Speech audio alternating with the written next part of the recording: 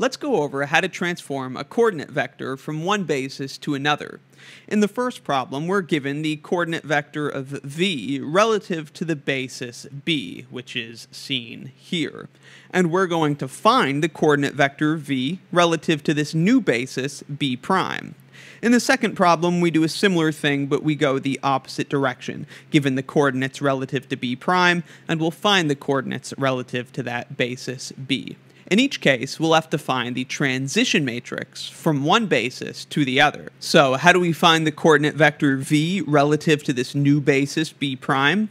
Well, we're going to have to take the given coordinate vector, which is relative to the basis b, and multiply that by the transition matrix, which takes us from b to b prime. We go over finding the transition matrix from b to b prime in detail in another video. I'll leave a link in the description, but this is the process that we have to go through in order to find the transition matrix. It amounts to taking the standard basis vectors from the beginning basis b and expressing them as linear combinations of the new basis vectors u1 prime and u2 prime.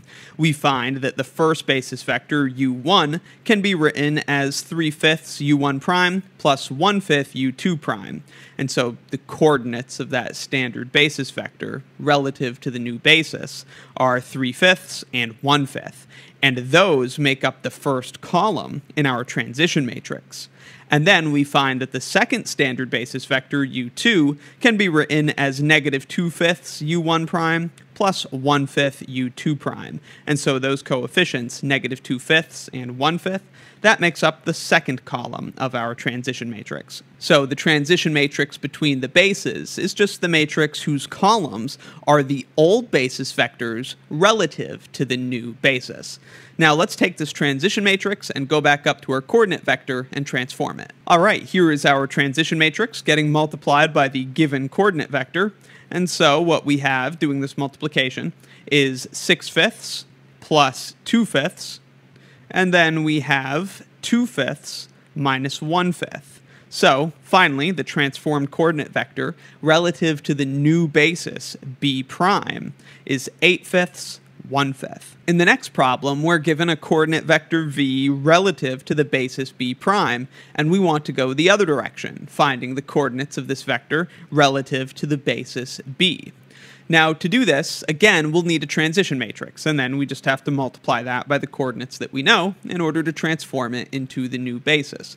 We could go through the same process I showed before to find the transition matrix, but another way to think of it is that the transition matrix from b prime to b just undoes the transition matrix from b to b prime, which we already found. So you could just take the inverse of this transition matrix. That would be the transition matrix going the other direction. Or you could do it the same way we did before, which I've outlined here. We just use Gauss-Jordan elimination, and we find this as the transition matrix from b prime to b. Note that in this example, I actually combined everything into one augmented matrix instead of using two augmented matrices like I did for the first transition matrix. Since we're trying to express both of these basis vectors in terms of the same new basis vectors, you can actually do this with just a single matrix, perform Gauss-Jordan elimination, and this is what we get for the columns of our transition matrix. Again, the transition matrix is just the matrix whose columns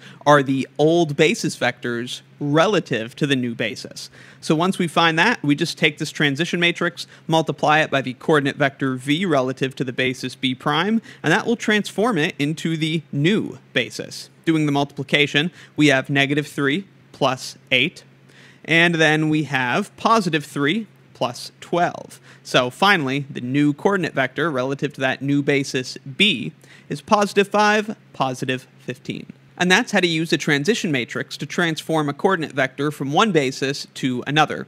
Let me know in the comments if you have any questions, and be sure to check out my linear algebra course and linear algebra exercises playlists in the description for more.